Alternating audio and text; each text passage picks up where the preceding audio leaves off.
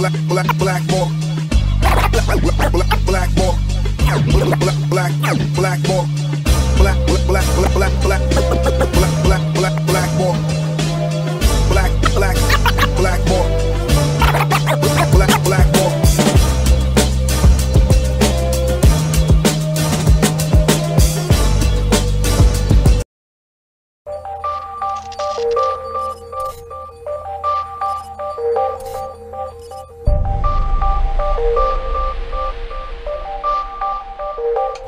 If you promote, don't smoke weed. Do a lot of pills. Our event is pristinely organized. Nick's going crazy. I'm gonna go hand out flyers and pump this party out and promote as much as I can. If all of these events go well, it'll be a movie. Michael, ready? This thing's been to war and back. Good content? Good content? Outstanding. About to get it poppin', sexy style. You know what I mean? So good. Welcome to Miami. Bitch. This is it. It's going to be a good night. I think it's going to build. There's a good momentum. People are having fun. I love it. Like everything that could have gone wrong and went wrong.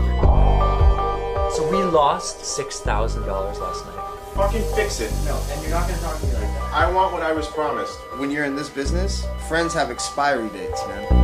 Like, this is bad. We made nothing on this event. That club is the worst management I've ever seen in my life. Not cool, bro. Calm as a bitch. Basically, he can go fuck himself because I don't give a shit about him. We got robbed by the actual venue that we're doing 4 more events with. We can never prove it. I was depending on an investor. Your Back out. investor So did that has not nothing come to do through. with it. We're here now. We canceled yesterday. Calm the fuck down. This is your responsibility. This is your shit. I'm 3,000 miles away from home. You say, I want this. Take. You keep going and going and going. How many people have I done with that you brought to me? Do we know where the rest of our team is right now? They saw the cops. The hotel has called the police. Yes.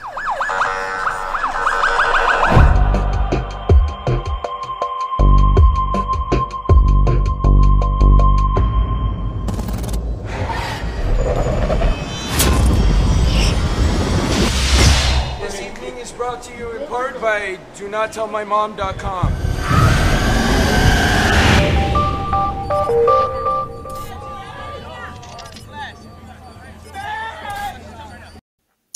What is up, everybody? My name is James Di Fiore, and this is Blackballed. Well, back in the day, I met a guy at a train station who was wandering around aimlessly looking for a cigarette. And everyone was saying no to this person. And he just looked like he was having a rough day. And I had in my pocket a pack of smokes. And he didn't know that I had a pack of smokes. And when he went to walk by me, I held my pack out and it hit him in the chest. And I was just like, just take one, dude. You look like you could use a cigarette. And he took one, and we rode the train to Toronto. And long story short, about 2 weeks later, he became my roommate. And about 3 months later, he became my business partner, and years later, I was the MC at his wedding, and he is one of my best friends ever. And if I didn't offer that stranger a cigarette at the train station in Pickering, this movie would never have been made. Synchronicity. It's an interesting thing. And the reason why is because when I moved in with him, he happened to live with somebody who was considered one of the biggest promoters, not just in Toronto, but in Canada, in the rave scene, in the electronic music scene. Before it was called EDM, I refuse to call it that. It's just the way I am. And I started working with them, throwing nightclub events. I guess from the year 2000 to 2006, 2007, something like that. And one day, he called me, it was 2008, and said, I'm moving to LA. Would you like to come? And I'm like, yeah, sure. And then three hours later, I was at the Buffalo airport with my laptop bag and my carry-on. I say carry-on, it's like this torn up piece of shit duffel bag. And another 3 or 4 hours later, whatever it is, I was in Los Angeles. And when I arrived, I was in the airport. I thought it was weird that my cab driver was this Russian guy who was like belting back shots out of sips out of his flask while he was driving me. And we were like the only people. My buddy was like the only guy to live in downtown Los Angeles. If you've ever been to LA, if you've ever lived in LA, nobody lives in downtown Los Angeles. They all live on the outskirts where it makes sense. But my buddy lived in downtown Los Angeles on Spring Street. And it was because he managed, he worked for a corporation that owned a bunch of nightclubs. He managed these nightclubs, or at least he booked the talent for these nightclubs. I wrote the press releases, and I basically handled, like, I was a problem solver. I talked to people on the phone. I closed deals and stuff like that. But for all intents and purposes, that's why I was there. And then he had the opportunity to go and throw a bunch of events at the Winter Music Conference in Miami. For those who don't know, the Winter Music Conference in Miami is like the biggest music conference, or was back in the day, for electronic music. And it was an ambitious bunch of events. But we ran into some problems. And when I say we ran into some problems, we ran into a million problems, and they were all the worst kind of problems that you could ever have. So we brought a videographer with us. We brought my boy E-Class from New York down with us, and we assembled this little team, and we were going to throw these amazing events. And then our money fell through. And I'm playing spoiler a little bit because we just said, fuck it, let's just see if we can do it like dummies. So long story short, the week of events happens. We brought the videographer, by the way, to film behind the scenes footage. We were going to interview DJs and just sell that shit to like digital outlets that, were at WMC anyways. We had access to all these different artists, and we were going to make the most of it until the shit started to hit the fan. And then a light bulb went up above my head, and I was just like, fuck this. We're not going to sell any of this footage. We can barely eat. But I thought to myself, this would make a dope documentary. And long story short, that's not possible now, but we did. We made a documentary called We Run Shit. We Run Shit is a play on words. It is not to suggest for 1 second that we ran anything. What we did is we ran ourselves ragged, and we could have got hurt, as you'll see. We were threatened with lawsuits. In fact, just inviting one of my co-stars on the documentary onto this podcast, he quickly scrambled to send emails to certain individuals, certain celebrities like Paris Hilton and Black Eyed Peas and a bunch of electronic music DJs, stating that he didn't support the screening of the documentary, which I think is weak, because he says that we didn't get releases for all of them. But he's mistaken, because in the dimly lit nightclub that we were using, we did have a release form that basically stated anyone that walks in, you could be in this movie. And according to our lawyer, that was fine. So here's what I want to do. I'm going to play part 1 of the documentary that I produced, I wrote, I starred in, and I'm using air quotes because, there was no acting. There was no starring. In fact, this doesn't shine a very good light on me at all, in a way. But as I said I just tweeted something before this quick video where, I think that you should own your failures. I think that I also believe that if you experience a failure, 9 times out of 10, you will find that within that failure, you can find something that can turn it into a success. And I think that, we won a bunch of awards for the documentary. We couldn't get it. We couldn't get a digital deal. We were this close with Netflix. until the errors and omissions phase kicked in, which is basically like insurance for your movie.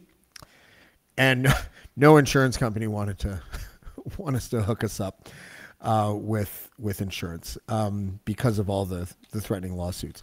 Also, it's worth noting that the club owner was an ex-Mossad agent who, as you will see in the documentary, was not someone you really wanted to fuck with. And yeah. And by the way,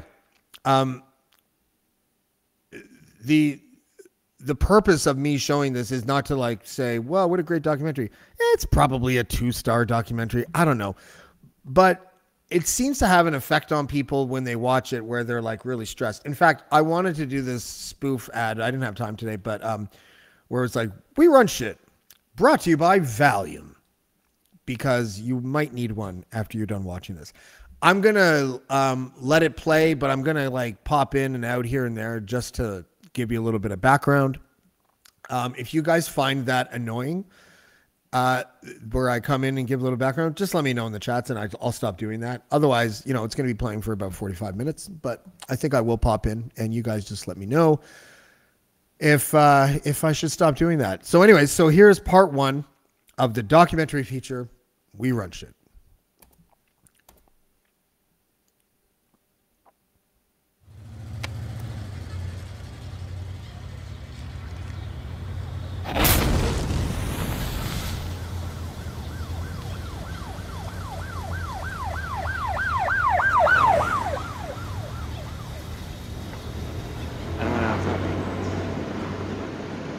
James, I do not want this on.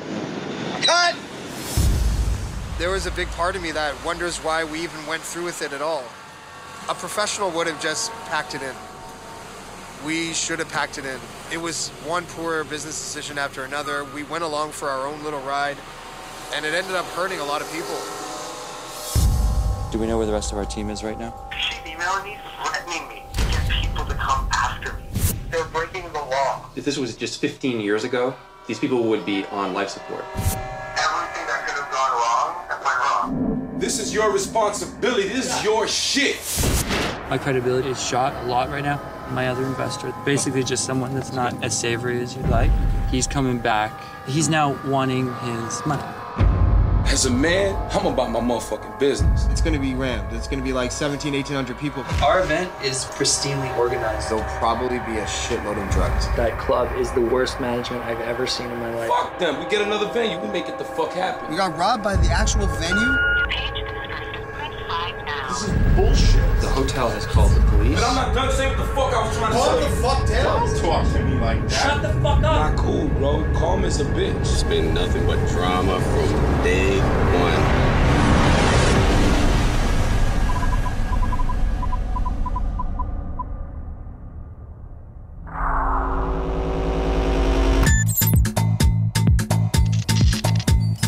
You're never going to make a lot of money with events unless you have a big bankroll behind you, but you know, you can make a decent living every time you open the doors and try to give people what they want. Right here on South Beach, it's no other way to do it than big.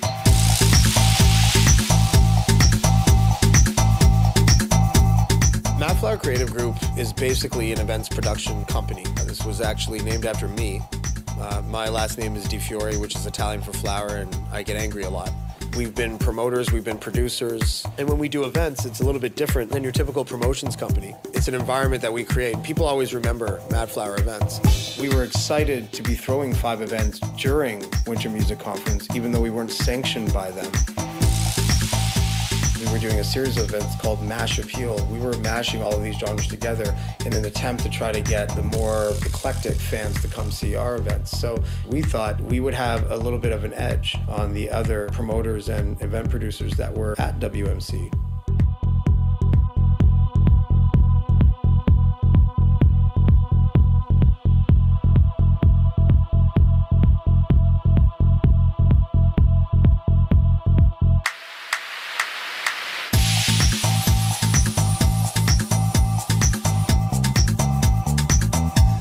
It's really trying to just make people happy. In the electronic music industry, most promoters that are promoting today were probably raving 10 or 15 years ago. It's sort of like it fulfills a dream for them in a sense, because they go to these parties, they experience something that almost changes them when they're a fan and when they're an enthusiast. And this is what it was like for Nico especially. You then want to be the person that provides that experience for the new generation of clubgoers. Email me the list. We'll make sure that the guests get in that are supposed to get in. As a promoter, you can still sort of experience a little bit of that magic when the business goes well, because that means that you're happy. And if you're happy, then you give a shit whether or not the crowd is happy. I just want to point out that during the interview that you're looking at right now, I was on a lot of blow. Okay. Yeah, I want everybody here at the venue now. There's nothing to do at the hotel. Everybody needs to be here right now, like every single person.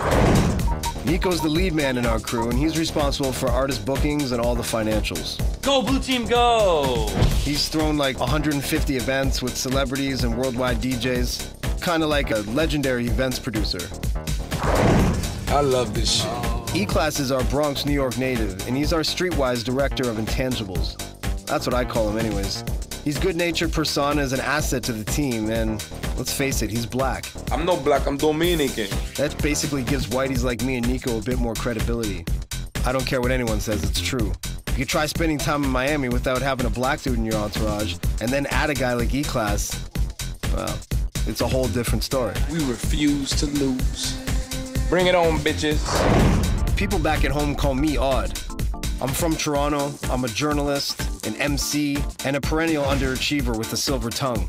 If you promote, you don't smoke weed, but you do a lot of pills. My job is to help Nico produce the events. I write all the materials associated with the events and the web content, and I basically spearhead the strategy when dealing with the assholes in the scene. Yo, Nick, did you hear what's going on? I have to talk to him in the next, 3 minutes, so what do you want me to say? I fucking hate dealing with incompetence. Every city's got a kid like Ariel Rivera. I don't give a shit about anyone. Really, I don't. I don't give a fuck. A thick New York accent, a can't-lose attitude, and a fearless habit of telling stories that can never be verified. I gotta go meet up with Prince right now. I'll be back. That's pretty cool. I have nothing to say. I don't know what the fuck to say right now.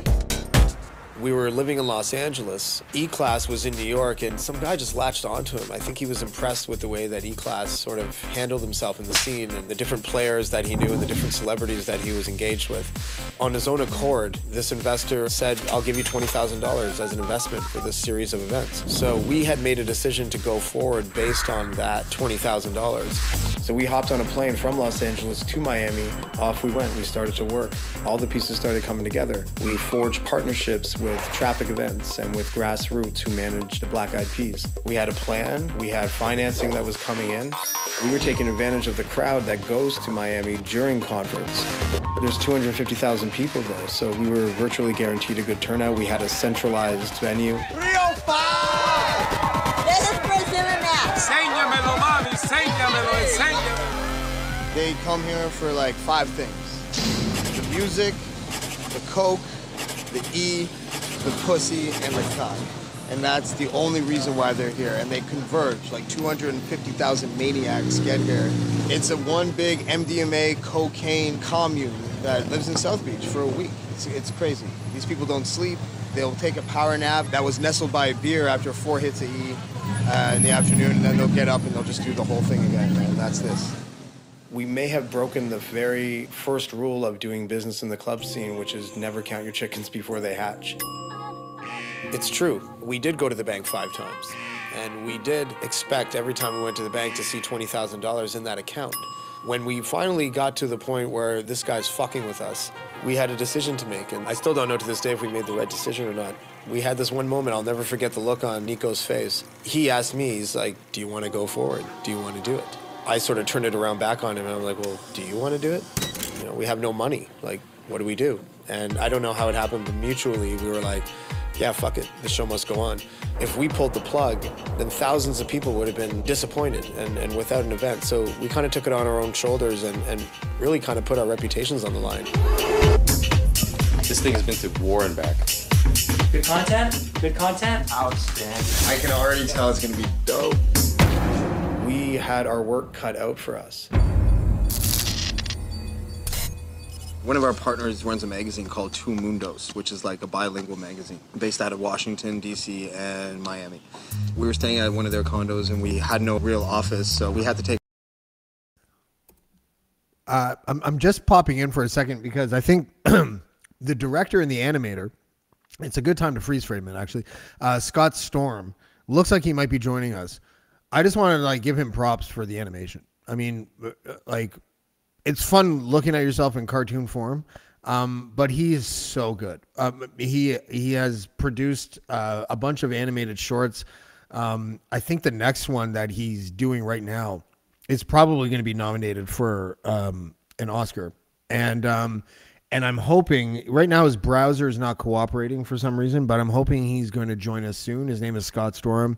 He is one of my best friends. I met him through the course of making the movie.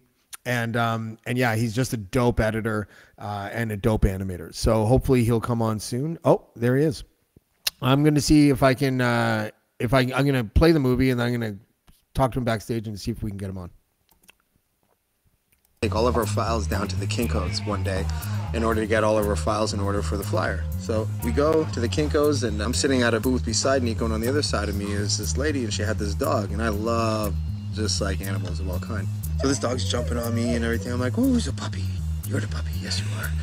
And the lady looks over and she has like this British accent. The accent reminds me of what if Oliver Twist was a girl and the ending was tragic. So we're talking, she's asking us what we're doing, we show her our flyer, and she's like, oh, these events look amazing. So I told her we need hotels. So we're looking for a hotel sponsor. She says, well, I'm staying over at the hotel. I had never heard of it because I'm from Canada and we have like Motel 6s and shit like that. So she says that she's gonna pull some strings. So she's like, what can you do for me? And Nico says, well, we can just expose your brand, Some Like It Hot Yoga, project your logo at the event and everything. So she bites. And a day later, she calls us. She's like, I just slapped $15,000 down in hotel rooms for your crew, for your performers, for your DJs. And we're just like, holy fuck. The Yola ride begins, and we've been here for 11 days. And none of this would have happened if I didn't stop and profess my love for the cute little puppy inside the Kinko's. Now, we are technically not allowed to mention the hotel in this film, but let's just say this. It is considered to be the standard as far as hotels in South Beach are concerned, especially when it comes to luxury spas. We need to check our emails, man. Dude, my battery died. It's charging. My battery, look. Everything's dead. Holy fuck. Okay. Yola gave us an 11th hour reprieve and saved us from not just canceling, but never doing an event in the country again. It all depends on this week of events that we're doing, Mash Appeal. If all of these events go well, we just need to figure out the next steps. Yo, I got this. I got this going on. So happy you're here, bro. Seriously. Dude, we got the family here, man. That's what I said. It can't even happen without the family here. Having the family together is just key components. I'm gonna kiss your ring. Fuck you. You know where you can put that ring. Our event is considered to be like pristinely organized right now compared to like so many other events. Use that boy in charge, baby. Yeah, you know what I'm saying?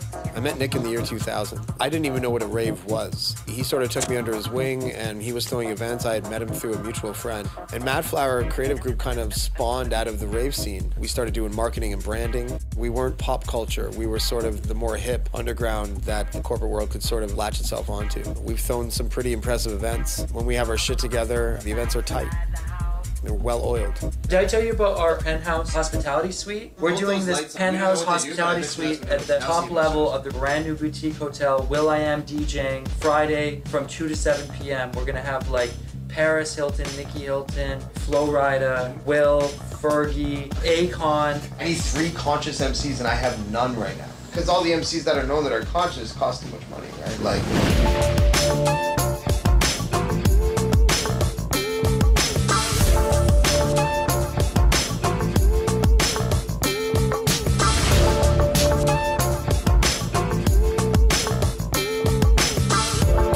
We've done it in Canada once, but I'm unveiling it. This is like the American premiere happening at WMC this year at Dolce. Who would consider doing it just for a flight in a hotel?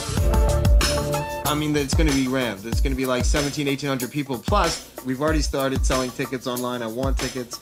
And as it looks right now, it's going to be a sold-out show. The Oddmanic. That's going to be sick. We'll just figure it out. I'm multitasking here. Don't hustle and drive, man. Which liquor sponsor can he lock down? Sponsors are tricky ever since 2007 because the economy tanked. You know, sponsors want a return on their investment. We had started making calls when we were still in Los Angeles, and there was one company, Nouveau. It was like a pink liquor. E-Class remembered that he had a contact that was higher up than anybody that we had spoken with yet. This dude, like, he's ready to go. His company is handling it, I guess, for down here. Fuck, I don't know how to drive. Just got off the phone. VP of Marketing of Nouveau. I love Nouveau it. is back on track. Wait, tomorrow morning, we're gonna know if they're in for $12,000. It's all good. Wait, hold on. I told you! Sponsors are like the biggest cock teases in the world because they feign their interest and they say that we love what you're doing, and the next day came and we called them, they never returned our call, and we just didn't talk to them ever again. So that 12 grand, it wasn't even close. It was probably never close to happening. You know, we still had no money at that point. We had Nikki and Paris Hilton and Nikki Beach Club finally locked down. Winter Music Conference. Dude, that's no way. You got us? That'd be perfect. I have 15 street team people ready to pass out flyers, and they don't have fucking pieces of paper in their hand. And we have no flyers. Last night, Marcelo promised me tonight I would have 5,000 of each. It's actually kind of rare that the partner that you have in promotions is also your printer. Two Mundos were actually the middleman. They were not the company that printed the flyers. They didn't tell us this. They blamed us for not paying them. We had paid our deposit. You know, usually that's enough, but they basically held the flyers hostage. Like, Friday night out here is the main fucking night, dude, and these guys are fucking around with us. I'm pissed. We're basically down $10,000 because we have nothing to promote with tonight. Out of nowhere. Welcome to WMC.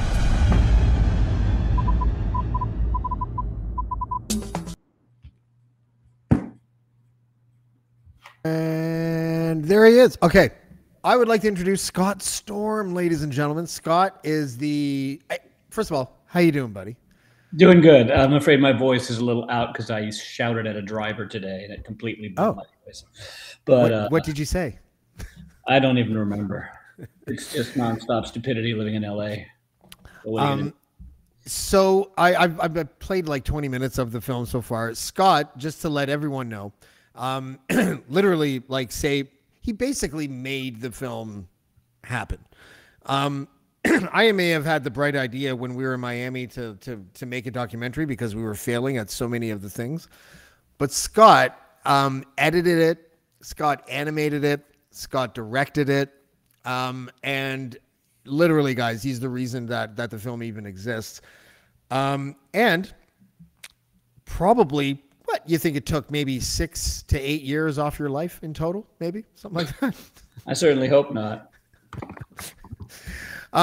It was a brutal run though. It didn't, the lack of organization didn't stop in Miami. But there we were, once the dust settled and went back to Scott to sort of like figure out what we were going to do with it next. And you just kind of you and I worked together like for hundreds and hundreds of hours. Yes, we still hadn't met. Yeah, that's right. We didn't meet until Phoenix Film Festival when we won Best Documentary for this film. That is true.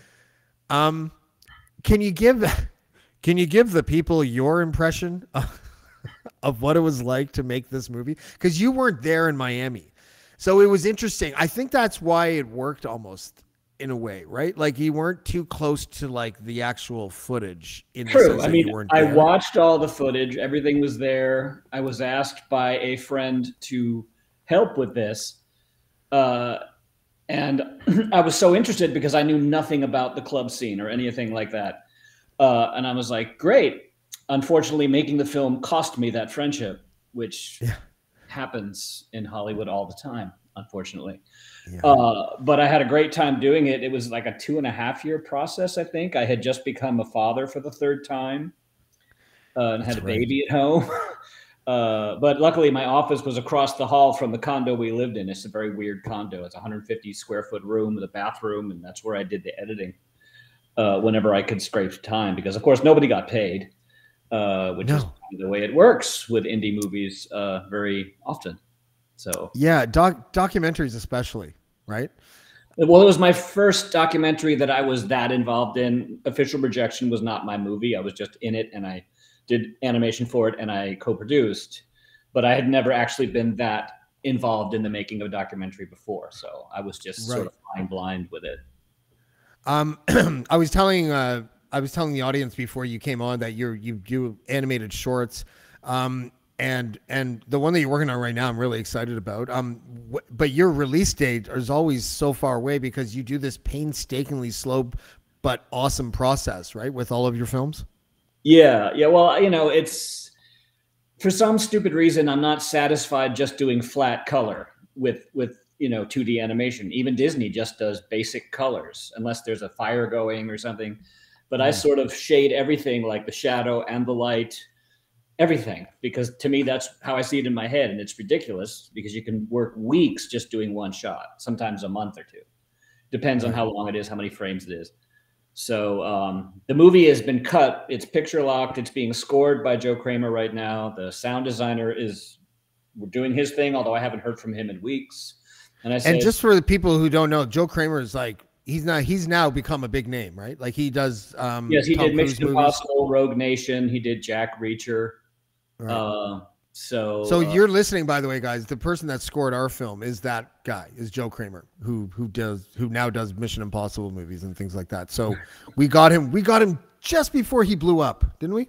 Yeah. Well, we grew up together, so it was easy. And he was the star of some of my early films. He was an actor, and then when we finished shooting, he said, "Hey, my dad has a composing setup at home. Can I write the music to your film?" I was like, "Well, sure." And we've been doing that ever since he was 12. So long time. I'm going to play more of the film. We're going to talk a little bit backstage here. I'm going to see how long you can stay for, and then we'll go from there. Okay.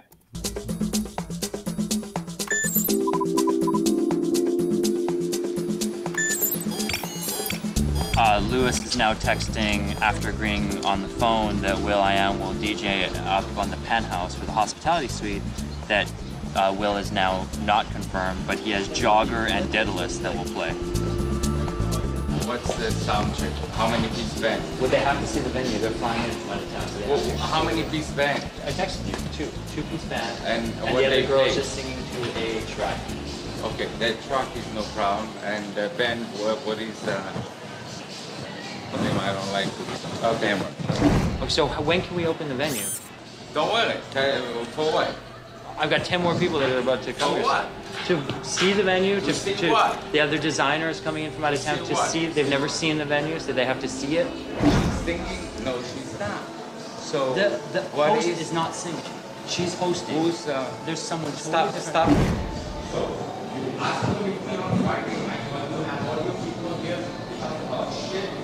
Sitting there 2 hours doing nothing. There's no one thing organized. Well, right now we have a little bit of a problem. We've arranged for a meeting at the venue on the day of the event, and the owner just came here and said that he forgot his keys, and he lives 45 minutes away. He doesn't seem too eager to go and get them because he doesn't feel that there's a reason to meet at the venue on the day of the event, so that the fashion people can go over the production for the fashion show. There's 2 of them, so we can do sound check. It's not looking good right now. About to get it poppin', sexy style. You know what I mean? I just want to see if you could help us with our promotional push today, just getting people to come out to the event tonight. I appreciate it. Let's all come together and make it a success. Nick's going crazy. He's on the phone. He's doing his emails. Eric needs to go back to the room and get ready and waste everybody else's time. I'm going to go hand out flyers and pump this party out and promote as much as I can, so.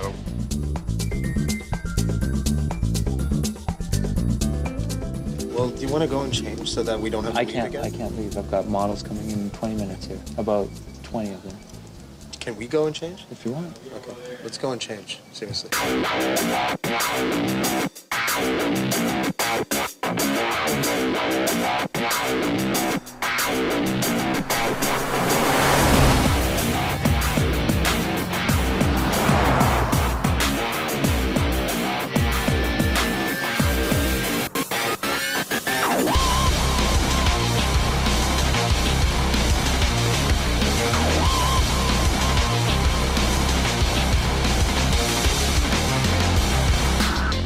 he's in like a mood. He won't let anyone in at all. Because he's like, he just doesn't want people in and out and stuff before the thing starts. But like, it's no problem if they have bracelets on. And we're about 2 hours away from the event opening. Nick isn't here. He's probably fighting with his girlfriend.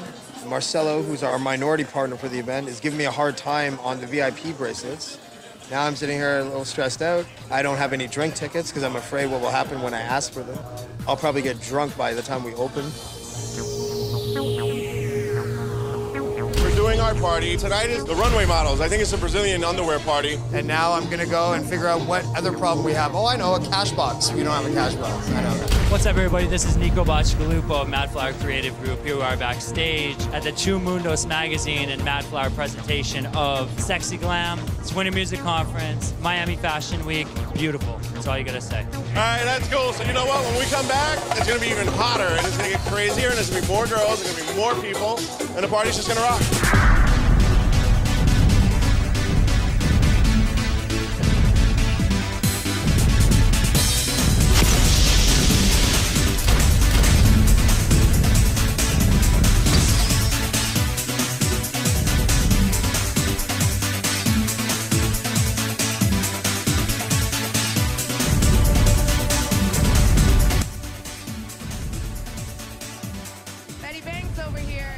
I just want to say that we know how bad the lighting was. Okay, it was really bad. It's a wrap.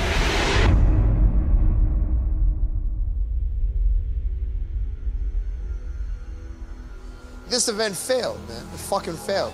Didn't have a crowd, didn't have anything.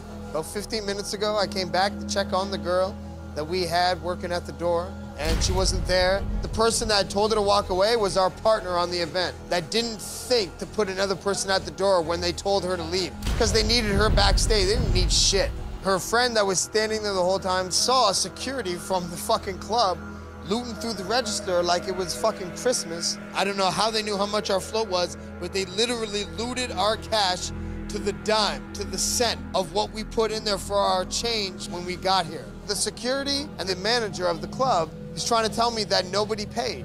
Now we know at day one that we got a problem with the establishment. The establishment is the one that's gonna rip us off. And we've been warned.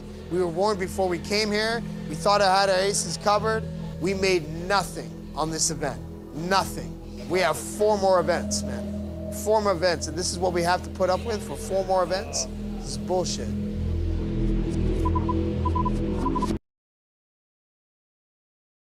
I'm sorry, but if you ever meet up with that guy, like if you ever meet that James, just walk away. Just walk away. We all have 4 more events. 4 more events. You sound like Stallone's bastard. Like, who the fuck am I? You know, it's weird for me because I don't drink anymore. And so whenever I see footage of me, because there's a bunch of footage of me like in the world, and whenever I see footage of me where I'm clearly drinking, I'm just like, oh, fuck. And there, I know that I was drunk and that just before the camera was rolling, I just like did a gigantic rip. And so I'm just like, bad establishment. Fucking establishment's going to get it. And it was just not a good look for Jamesy. So Yeah. don't do drugs, ladies and gentlemen, and try not to drink unless you can handle your 3 fingers of scotch every night, like Mr. Scott here. Oh yeah, and I have never done hard drugs in my life, so there you go. That's right. I have so many friends like you, like, and it's really weird because I don't, usually birds of a feather. My drug was filmmaking. I didn't need anything else. Oh, look at you, the consummate artist. I love it. Yeah, Okay. but we all have our own journey and stuff like that. And here you are now. I see you coming on this thing every day on Facebook, and I'm like, how does he keep up with all that? It's got to be somebody who likes to talk. I don't. Yeah, I certainly like to talk. It's both the best thing and worst thing about me. Well, you're awfully knowledgeable dude. So it's I appreciate that. You can do that day after day, and it's really entertaining stuff and informative. Well, I appreciate that. I wasn't expecting that. Thank you, Scott. Thank you. Sure. So we're going to go back to the doc. We're going to come back because, listen, we're gonna just end this at maybe an hour and 15. Scott, whenever you need to jam, just let me know, and we'll come back for 5 I'll let minutes. you know. I'm watching the email. They even said I can push till tomorrow with this if I want to. So I'll just say, hey, I want to push till tomorrow. So we'll see. Okay, awesome. And I saw someone in the comments say that that maybe what I'm doing is a little unorthodox and different, but you kind of like it. If you guys like this kind of thing, like I know that there's like what is it, Fight Companion? UFC does that. Like I think Joe Rogan does something where it's like the fight will be playing and they'll be talking about the fight that's playing. I just didn't want it to be so static where it was just a documentary for 45 minutes and then tomorrow the documentary for 40. So I thought it'd be interesting to like come in, but if it ever disrupts the flow of the movie, guys, feel free to like bitch me out and I'll feel free to ignore you or listen to you. I don't know yet. We'll figure it out. Okay.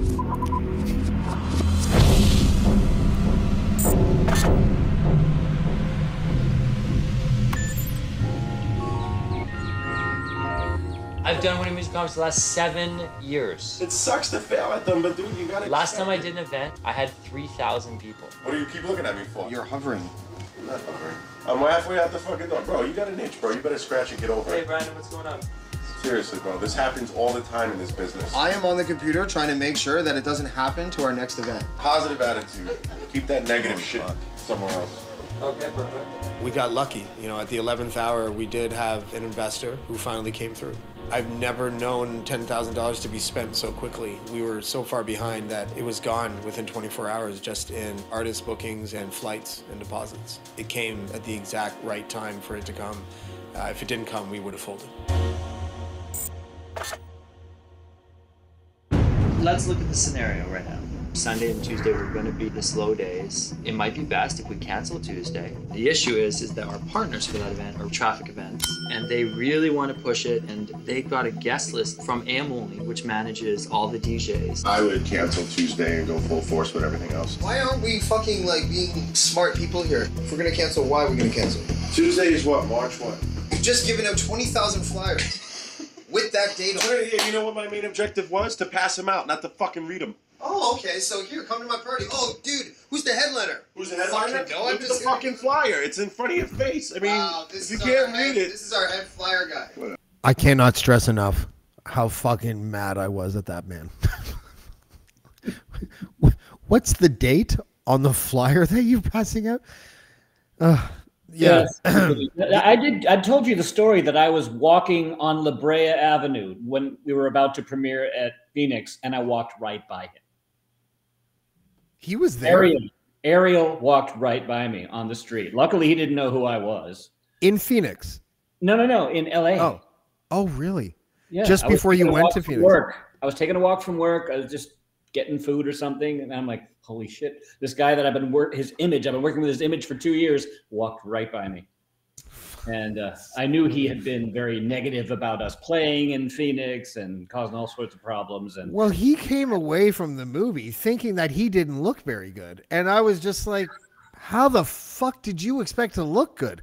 Like you threw our flyers in the garbage. Oh, I'm playing spoiler, but yeah, okay, it's all good. I'll shut up. I don't like Ariel, everyone. It's not a surprise. Bastard. This is where we fight. What would should we do this, be or should I if we cancel Tuesday? Go full screen again?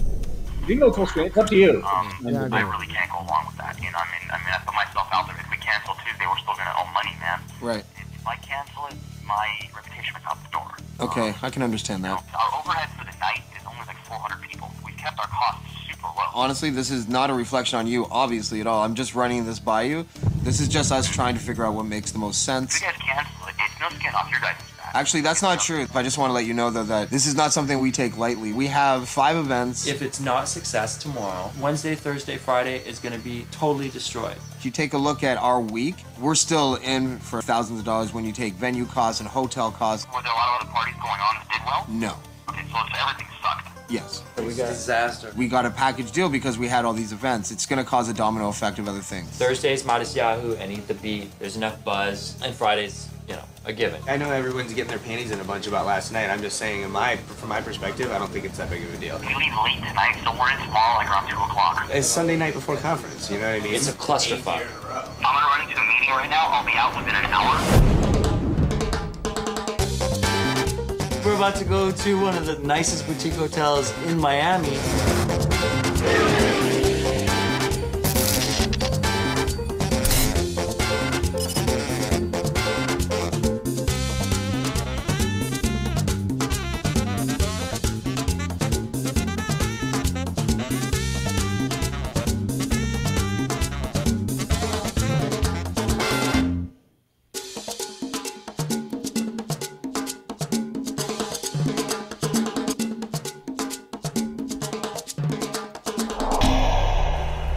We got suites with kitchens, and we're gonna go make some pasta because I'm fucking tired of spending all this money on food. Fucking $12 burritos and $6 fries. Miami sucks for food, man. Wow!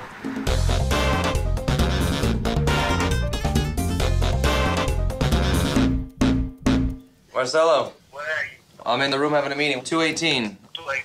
Okay, I'll be there. Okay. Before Marcelo got there, we got word that he wasn't going to give us our flyers that we needed to promote because we hadn't made a second payment yet. We thought it was pretty ballsy after him fucking up our night so badly on the Sunday. So we lost like $6,300 last night. The owner of Dolce is really, really upset. We're all ready to cancel, right? Is it killed as of now as far as time is concerned? Yes. Okay. It's a crazy owner. Well, like you said, it wasn't killed by you. Over it, move on. Move on to the next event. That's going to be a really big thing. The main ones we're concentrating on are Wednesday, Thursday, Friday. The management at that club is the worst management I've ever seen in my life. They don't even know how to run the club. So he's not going to allow anyone in the door Wednesday night until we hit like at least 200 people outside. Everybody gets in on Wednesday. They're all at the hotels. If you do smart, if we do the wristband thing, show people the flyers, it's $20, $10 off. You can encourage people to come in, cut your costs at the door, and really try to make more money by getting people in there. It's a volume game. The rule of thumb is that for every 10,000 flyers that you give out to your average event, your return will be like 2%. To get 200 people at your club, you need to hand out 10,000 flyers. They're still the main way to tell people what's going on. It creates a word of mouth. Hey, what's up? What's up? Kitchenette? Good. So what's to do with the flyer? He's definitely not giving them to us? The flyers, we're not getting them from him tonight then? We have no flyers tonight? That's the thing with my partner. He won't release me unless I get a second payment. But they're printed. They're keeping them hostage in the warehouse. Yeah, they are in the warehouse. I only saw one payment. I've been doing events for 14 years. I've never had so many problems with a printer, ever. You have to pay up front. We know that. We all know that. Two Mundos, specifically Jeanette and Marcelo, they need to take accountability for the fact that they did not fill the venue last night. That was their responsibility. I'm not a Latin promoter. I don't even do Latin events. The bottom line is that they have a better shot at getting their money if they give us the flyers. And they want to keep the rest of the flyers hostage. That's not what he just said right now. Yeah. Come on, B. Like, we need them flyers? Do we need these flyers? Yeah, dude, they're the Mash Appeal flyers. It was a little bit tense, but E-Class used his charm and was able to secure the flyers for us. We don't even know what he did. He talked to him one-on-one, and, you know, it's hard to say no to E-Class. Just ask any of his exes. Hey, brother. Wait, get him with the flyers. Get him with the, show the flyers. Show them what you got. Show them what you got. Flyers. I'm gonna go distribute them right now. Exactly. Gotta go do my job, huh? Thanks, man.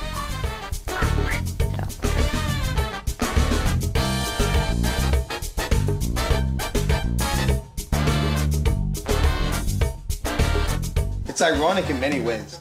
But when he says, James, you and E-Class are my two best friends, me and you are gonna have to expect the most shit.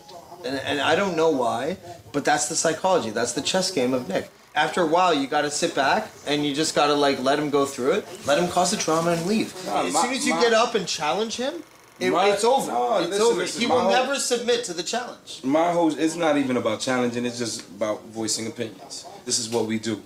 You know what I'm saying? I've been through stress. We're not curing cancer.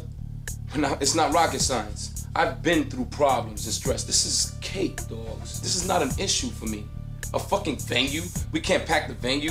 The owners, fuck them. We get another venue. We do what we have to do. We make it the fuck happen. The reality is, our life is not in jeopardy. We're gonna wake up and breathe another day. Whether or not we make $1 or not, motherfucker, I'm gonna wake up. That's what I'm saying. I'm not going crazy over this shit. And that's my choice. His choice is drama. Honestly, one of my jobs in this shit is fucking spiritual advisor, B. I keep that nigga cool and keep that nigga perspective, but don't insult my intelligence. You know where I'm coming from. Don't think I'm getting tight over this, because I got other reasons to be tight about. Real, substantial reasons to really be tight. And I'm not being tight because I love you. Let's bring this shit the fuck on, B. Let's get it poppin'. I am lost in loathing in a broke ass WMC. I love it. I love it. I should be like more optimistic. We out here struggling, doing what the fuck we do, and making the best of it. You know what I'm saying? If the asshole owner wanna close the doors, you know what? We'll open shop up somewhere else. Someone will open the doors. That's simple. You do not have the power.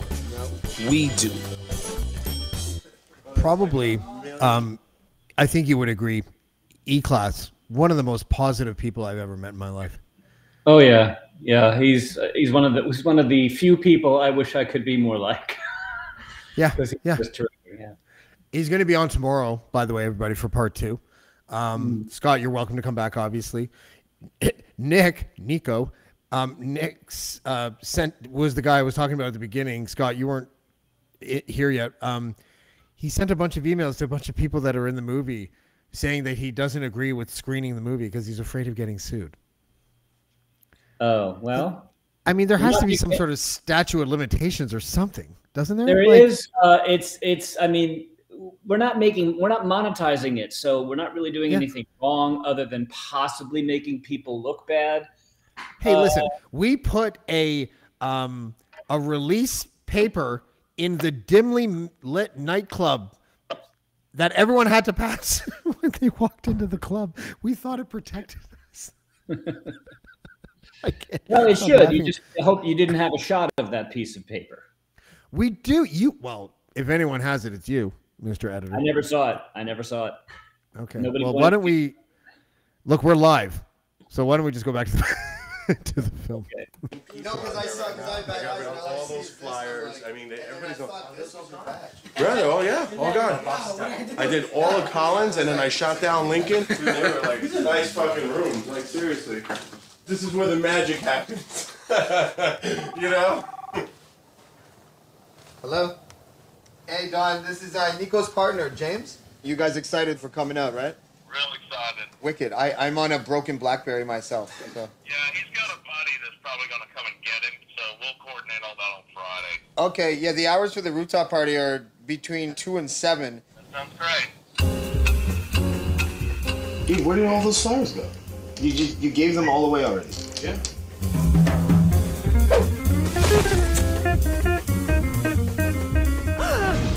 I know what I'm doing. So there's the bit. See ya. He's dumping the flyers. I know he is. He's dumping them. They're in garbage cans all across South Beach right now.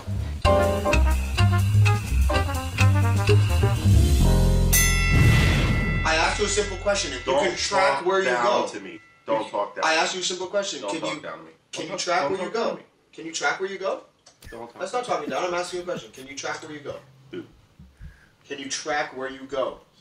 Can you? Get out of my room. Seriously, just get out.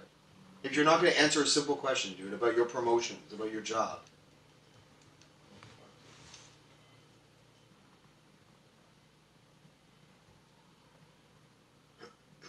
You got me up here though? Like just ask him a question? What do you want me to say? You're in charge of promotions. You're in charge of the people that are handling promotions, so.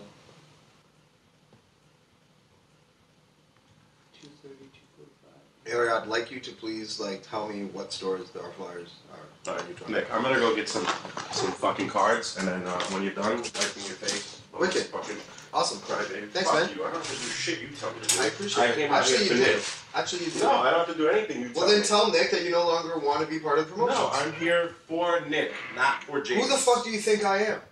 I don't care. Okay. You okay. should. Okay, I just want to state for the record that the way that sounds is not how it sounds. I wasn't like, hey, who the fuck do you think I am? It wasn't like that. It was like, I am your boss, and it's, like, do you think I'm like well, I guess it sort of is like how it sounds. but it's not like, do you know who the fuck I am? You know who the fuck I am? Like that Chicago guy, remember at the end of the movie, Scott, that you guys will see, which is hilarious. I was literally just trying to tell a guy who worked for me to go to work, and he wasn't listening because he had a relationship with Nick. I just didn't want that to linger there with like, do you know who the fuck I am? Because it wasn't quite like, it was like 30% that, but not the whole thing. I don't know. You could have left that out, Scott. Thanks a lot, buddy. Right. It was interesting. Yeah. I don't. Dude, you gotta like back that up. Seriously, you can't just sit there. He just mentioned your name, said I'm here for you. Your response should be this. Okay, then listen to him. But you know. Don't tell me what I should do. I said you are in charge of promotions, so therefore that indicates to him like that you're his playhouse. boss. This is like a fucking playhouse. It's not a playhouse, dude. Then fucking back me up in a way where he understands. I did. Don't I just said go like you- this. Oh, you guys should deal with it. I gotta type I out a didn't say fucking you guys email to should. Matis Yahoo. I can't deal with this. And then when he's like references you like 5 times and you just sit there, it just makes us look stupid. It just makes the whole fucking thing look like a joke. Anybody watching this is probably thinking, right, like these guys are completely unprofessional. So if you want me to be promotions manager and you hire someone that won't listen to me, then I'm gonna fire him. You're in charge of promotions, so fire him. If you don't think he's doing his job, then fire him. Okay. He's gonna come to you whining, crying for money.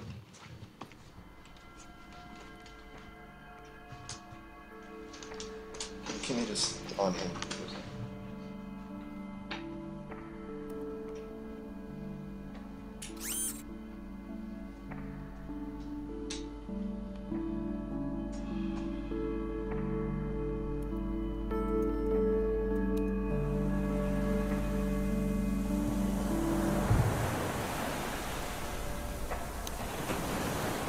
You gotta stop drinking wine while we're working because you get very sensitive. The camera makes you want to feel like you're a teacher, but I know all this. I know everything that you're saying. I know the context. This is another embarrassing James moment. Yes, just of to let course you know. Here's the part where he tries to like make it seem like I'm drunk, and that's why I'm talking. James is being a little bitch, like a little baby. He keeps you, asking Ariel. me if I got business cards. Should we do and this? handing out Can I just flyers. start like What the fuck swearing do I need at the business cards documentary? for? You put me in touch with French. He's awesome, by the Been a way. long Nothing time but since I favorable saw things to say about him. He's awesome. He went to every hotel, dropped off flyers, and then brought me back the business card for every hotel and store that he hit. You don't need business cards to hand out flyers. I don't care where I put them, just as long as I put them somewhere. James can say all he wants. Basically, he can go fuck himself because I don't give a shit about him. Hey, do you know who the fuck Just I am, walking Ariel? in the lobby of our hotel, swearing and getting all hot and shit. We just got like $20,000 worth of room sponsored, and there he is right there, pretending to talk on the phone again. Look at him. That's him, pretending to work. He's walking like he's doing some shit. He's not doing anything. You're not doing anything! That is the walk of a guy who's trying to get away with something. I'm telling you, let him go, dude. Just let him go. Did you hear what I said? So Nick just told me that we can't fire him until Thursday because he's connected to the DJ that's bringing in a whole shitload of people. So we'd lose, I don't know, like $2,000-3,000 if we fired him today. So we're gonna let him go on Thursday. So.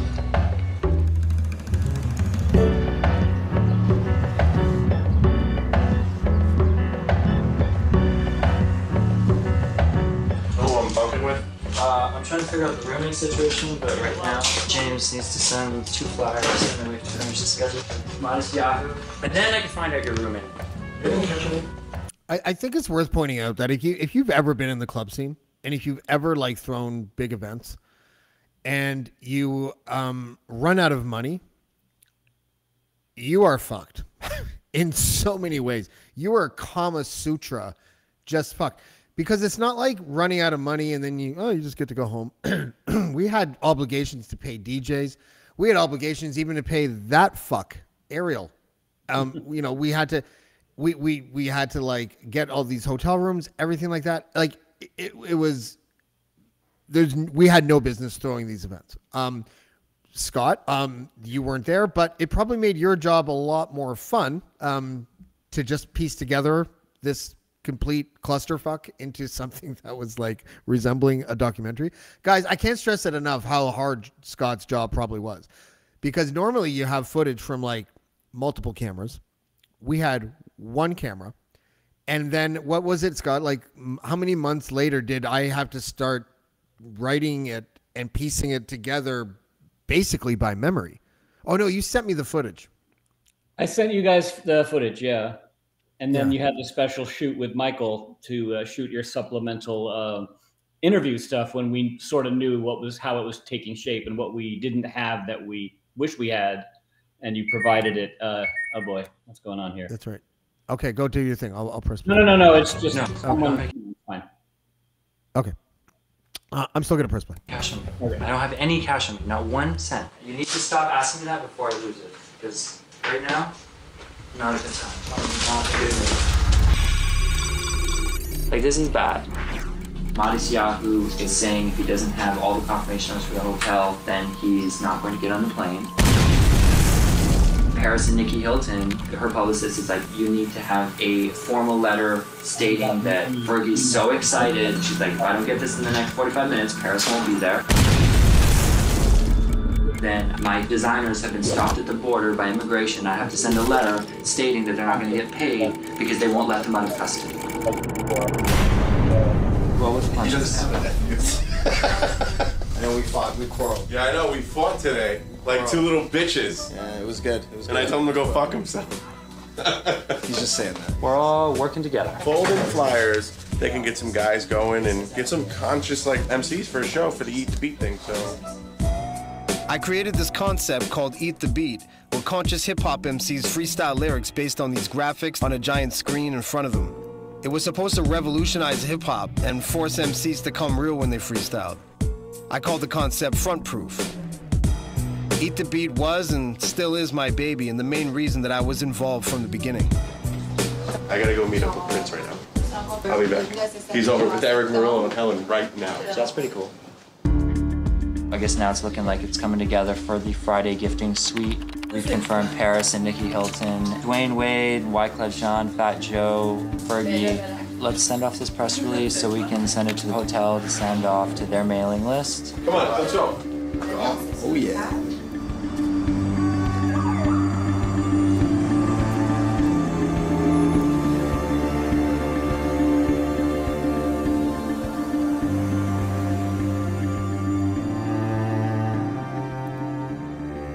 The fuck out of here. Apparently you were missing in action for 4 hours, and how dare you? I went to the airport 300 miles away, right? This is Yeah, that's what I said to him. I'm like, dude, he was here for ground transportation, and I believe that he's done that. He's like, yeah, but we work when Nick wants us to work. Yesterday, he came close to throwing my laptop out his window. Oh, no. Dude, he's like, you're drunk. And I'm like, that's only half true. I ain't drunk yet. Bitches. Uh-oh. I know you've taken care of your DJs, but now I've got 8 DJs that are going to show up, and they have no idea when they're playing, so I got to let them know. I'll make sure they all play. They're not going to be in the main room. Okay, and just basically break it down. Room 1, room 2, and room 3. This is our schedule here. Fucking Lewis and Danny are not coming today. They're coming tomorrow. So I have 3 extra rooms tonight. If you can work with Sharon and Kim and get them all the information they need, and I need to just really focus on tonight. Tomorrow, 6 people are arriving at 5 o'clock in the morning because they have to take a red eye. Fergie and Will.i.am's people. So I'll extend the car for another day, if that's what we need to do. Well, rental cars are for a reason. Look at the car. What? Look at the car. That's our ground transportation. It's like a Ford Focus or some shit, and that's what we had to pick up the fucking Black Eyed Peas. We really did. And when you see the foot, I didn't go. They're like, Nick's like, are you coming with me to pick up the Black Eyed Peas? And I'm like, abso-fucking-lutely not. I'm not showing up to the Miami airport with a Ford Focus to pick up all of you fucks. Like, there's not a chance in hell. And you'll see the looks on. It's actually the management company, and I think Will.i.am is there, but not on camera at this point.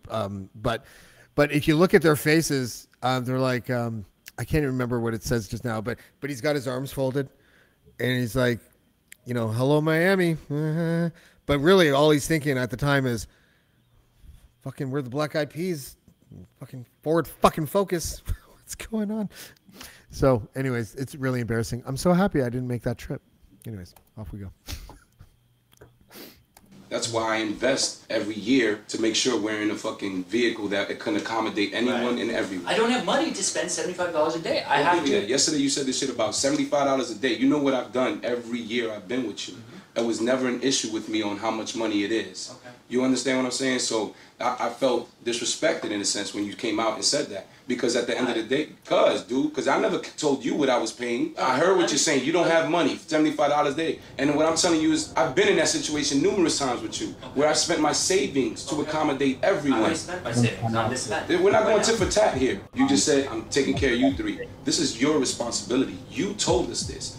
I wasn't gonna come. Okay. And you convinced me to come here and deal with this. Okay. Now that I'm here, I feel like you dude, yesterday I didn't have a fucking room to go to, dog. I said, here's the spreadsheet. All right, you know what? I was you. not able to go into a room till fucking 10 o'clock in the fucking night. You understand?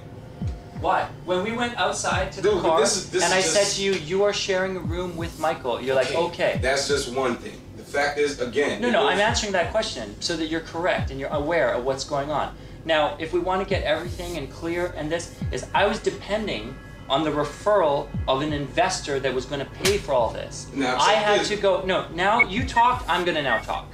Yo, hold on, because I'm not done saying what the fuck I was trying to tell you, B. Well, no, I want you to be... No, but I'm not done because you're trying to skip the subject.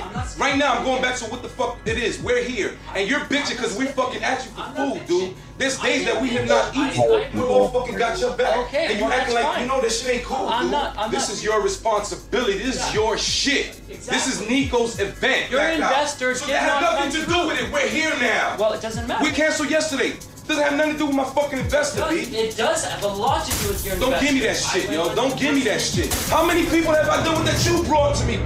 Yo, Nick, man, you know what? I'm wrong, B. You right. Okay. I'm wrong. So walk You're right. down, go to the beach. Nigga, I ain't gum, motherfucker. I was popping gum and smoking cigarettes. Okay, good. What the fuck you talking about? I was popping gum and smoking cigarettes. The only way He really was. going to open up the other level is if you're guaranteed that there's going to be a certain amount of people. How many people were you Especially guaranteed? because if you know E-Class does not get angry. But he was popping gum and smoking cigarettes, motherfuckers. So he was a little angry that day. All blasted MySpace, Facebook, Evites, and their databases. It's almost par for the course. If a big event like this, at least one DJ doesn't get to play. My battery's about to die. I have to charge it. I think I need to go grab some people from other venues and just let everyone know to come here for Thursday and Friday. Yeah. You know, Haim said that if we fuck tonight up, then Thursday and Friday is done. He will not open for Thursday and Friday. And then I get to be the homeless Canadian in a foreign country with no money and no place to live. We refuse to lose. Bring it on, bitches.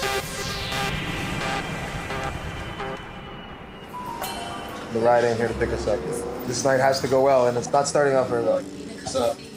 Greg here, man. It's gonna be a long night. Our doors open in 20 minutes. It's 9:40. We have one of our own girls doing the door. I can't leave the cash tonight. No one's robbing her. Look, I wouldn't fuck with her.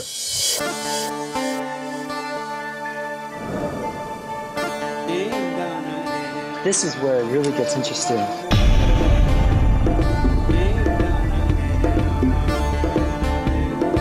Party and do drugs. That's where all the money goes. There's no cash in the till yet, but I still need to protect it. You know, you're thousands of dollars in debt by the time the night rolls around. You pay DJ deposits, you pay transportation. Now you want to break even. So you got 300 people coming in for the night at 20 bucks a piece. That's $6,000 if you sell out. You've already spent $4,000. So it's not a lucrative business, but sometimes it hits. So I think right now we got about 200 people in the venue. It's a good start. It's Wednesday conference.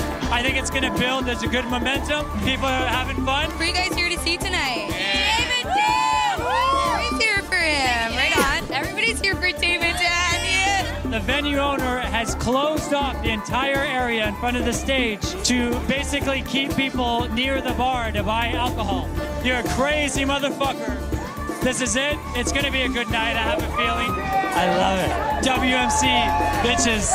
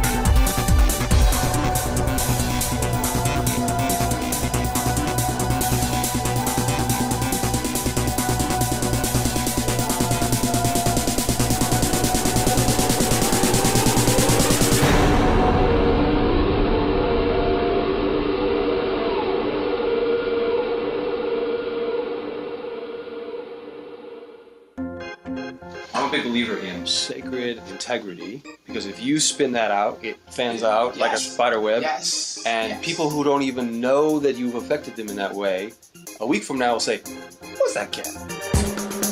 Michael is the team's professional videographer. He's a California lifer, not to mention the man who ponied up 10 grand to make sure the week of events got off the ground in the first place. Originally there to do behind-the-scenes footage, Michael noticed the drama unfolding in front of him and is the reason you're watching this film today. The enormous risk Michael took investing the money can be measured by examining the stress he displays. He's got like a stoic yet capable of snapping persona who gravitates towards Buddha statues in an attempt to sedate the madness around him. Please. Michael, you ready? Lock and loaded, no problem. Michael has like the easiest job.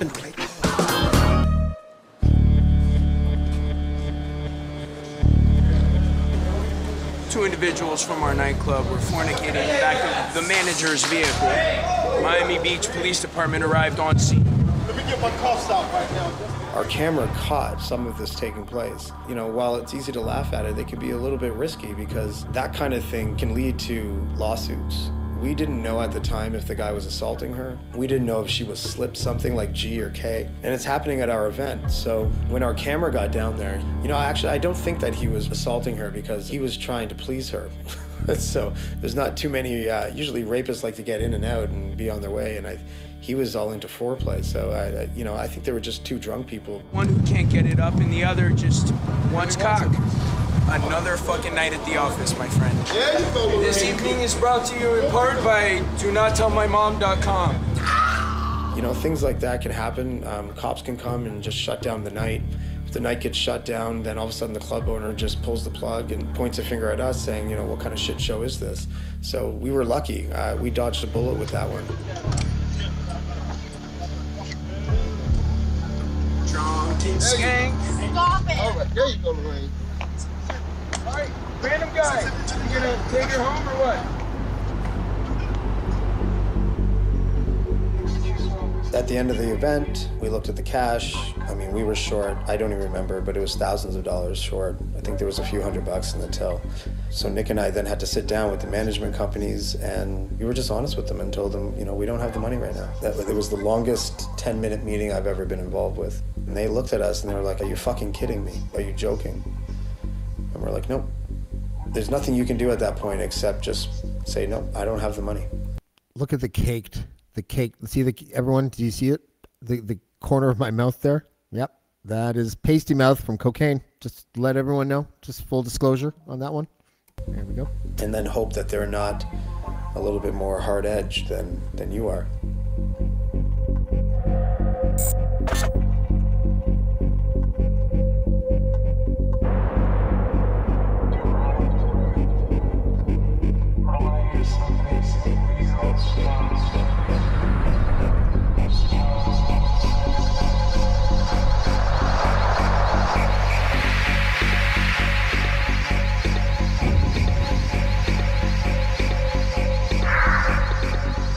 Alcohol and women are key when you're going to Hello Miami. 5 a.m. in Miami. 5 a.m. Almost. What's up? Hello, Miami. Now with Danny and Lewis from Grassroots, they were calling, they were emailing, and for 72 hours, we just put the brakes on all communication. I don't regret doing that, actually, because they wanted to know every little detail, but yet they didn't have anything to give us. And as a partner, they weren't really holding up anything on their end. They were acting like they were our bosses because they put down some money for the venue on the Friday. So they felt that they had ammo to tell us what to do. 3 days, that's 72 hours where we just didn't answer any of their emails or any of their phone calls, because the only thing that we could say to them that was relevant to our situation is we have no money. And as soon as you say that, then they would have just pulled the plug on everything.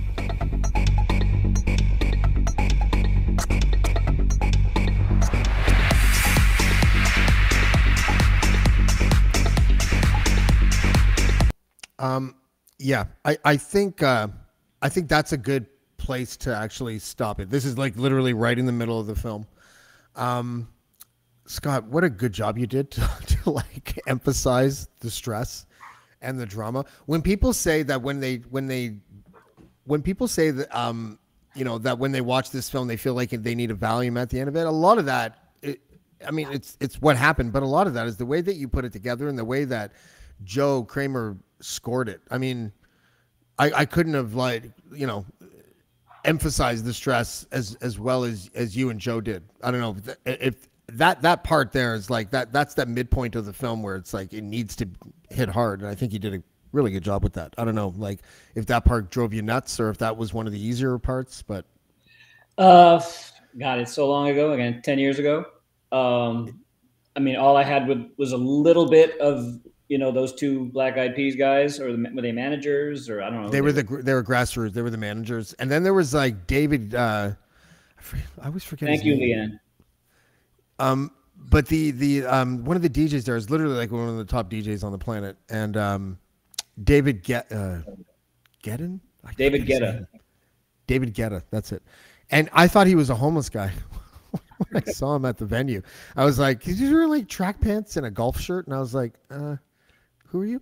But he walked in with DJ Steve Aoki. Yeah. So I was like, okay, well, Steve Aoki's like a world-class DJ. And then I found out who it was, and it was like, oh, it's David Guetta. Oh, why does he look like a homeless person? I don't know. Yeah, so I'm going to stop the film there. So I'm just going to like take this out.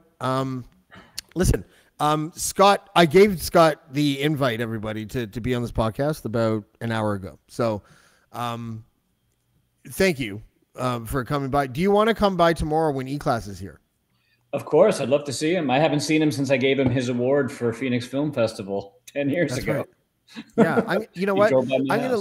I'm gonna load up some of those assets, and tomorrow I'm gonna show some of the pictures, because I mean the film did win awards, thanks to you, Scott, really, and but this has all been kind of an experiment. This whole podcast, watching a documentary, talking in and out of it, telling everyone how much I think Ariel is a fuckstick. Like all of this is just off the cuff kind of stuff. But I appreciate you coming by. I'm gonna let you go. I'm gonna stop the podcast in about 2 minutes after I talk to the audience a little bit. But we'll see you tomorrow. Yeah. I'll be here. Just give me a reminder. I will. I'll text you or something. Thank you, Scott, for coming out. I appreciate it, buddy. Thank you, everybody. Bye. Yeah. So this is gonna be a learning process. I was talking to somebody earlier today, and I was thinking about doing this. I think once a week is a little ambitious, but like once a month, playing an indie film with the documentaries, not documentaries, whatever, just anything that we can play where we won't get sued or we won't have production houses coming after us or whatever. Guys, let me know what you think. Talking to like somebody while a film is, whether it's a drama or a documentary, is this something that could work? Because I'm just this is a trial and error situation, and I'm appreciative of the encouraging comments, because it's just one of those things that I'd like to do if it works. And I wasn't kidding. In the video that I put out before I went live today, I didn't book any guests this week. So that's what prompted me to try to figure out, well, what the fuck? Because you can't rank in Canada. I don't know if it's the same in the States, if you don't have 4 or 5 podcasts a week. And so when I don't have guests, I'm like, I don't want to sit there and make people, listen to my voice for half an hour or 45 minutes or whatever. I get tired of that. So I don't like to do shows that are completely solo. Not sure if you guys noticed that, but I rarely ever do that. I think I've done that twice. But this is something that I think I want to continue to do. It's not obviously going to be this movie ever again. This is just what I started with in my beta testing phase. But part 2, I'm going to do tomorrow. And, I think... I hope you guys join. Like, again, let me know what you think about this. Retweet it, guys, if you want, and let people know that part 2 is coming tomorrow. You totally don't have to do that. I don't even like asking people to do that. But, this was an experiment. I am so appreciative of the audience that tunes into the Dean Blundell Show. All you guys, Melissa, Emil, Rhiannon, I don't know if you're a boy or girl, Leanne, obviously. All you people, if I forgot someone, I'm sorry. But, you guys are really, you're always there. And I really appreciate it. So this was part 1 of We Run Shit. Tomorrow at 7 o'clock, I'm going to be joined by Scott Storm, again, the director and animator that you guys met tonight. Also joining us is E-Class, one of the coolest people I've ever known. And we're going to talk our way through the second half. You know, I might interject more. I might interject less. I don't know what's going to work, guys. So I'm relying on you to sort of help me guide me through that. What works and what doesn't. I'll try not to do it too much. Try not to try to be funny all the time, because when that doesn't work, it sucks. But I'm going to leave you tonight with the Blackballed video. I'm going to start doing a little bit of that kind of stuff more often. And we'll see you tomorrow at 7 o'clock on Blackballed. Thanks, guys. Thank you for having me. Look, journalism is dead. We'd all rather take selfies now than learn to comprehend. Look, I despise those colorblind, those self-absorbed reporters, those whores who suck the content for all the media hoarders. Those producers, man, they tap dance for the conglomerate's quarters. They exploit polarization, and it's done through gender, race, and borders. And meanwhile, they sell us fear, meds, and weapons every hour, leading bleeding screeds of misdeeds, but shit, none involving power. Those outlets, they insist they don't exist for shit clicks. Fuck, man, them pricks, they diss this writer like I was on some mysterious hit list. And the cable news, that's the villain. And I don't want to be mainstream. That's where fake dreams hit snakes and devils all up on the inseam. Know what I mean? A leg up into the armpit of all that corruption. Shit, this relationship, I think it's destined for a mutual destruction. Terror, mayhem. Nah, I know, I'll cool it with them J's. But you better send your fucking eagle and meet the talons of this goddamn osprey. Why? I've been blackballed before. Now I have to be my main source, looking out my front door, 'cause I've been blackballed, but now I am older. I know I have to keep on moving forward, never look over my shoulder. We live inside a landscape where editors are predators and writers get shelved and never properly mentored. Never cease to increase the pressure of the mighty pen's releases. I defeat your fucking arsenal with a single chess piece. Bless me, the non-believer. Fuck commies and libertarians and conservatives, liberals, anarchists and Presbyterians. Fuck left-wingers, right-wingers, throat singers, salesmen, the hacks who got rocked by that mentally impaired kid. I hate all of you. Find the button, press play. Abort the next generation, spare us from the next wave. And let's not blur the lines of yesterday. Just vibrate to your streetwise psilocybin sensei. It's true though, whether it's Trump or Justin Trudeau. New clothes for those who lie straight-faced, and kudos to faith-based race baiters. You guilty, shameful haters. Pull the plug, your crossfader is filthy. You milk these new breeds of dummies who promote racism and then cry to their mummies. MAGA, woke folks fight to a mutual death, and no one's left to foster divisions after the last breath. Now fucking die already. Seriously. Oh, but wait, one more thing. Bring your newspapers in case we all run out of confetti. I've been blackballed before. Now I have to be my main source, looking out my front door, 'cause I've been blackballed, but now I am older. I know I have to keep on moving forward, never look over my shoulder. I've been blackballed.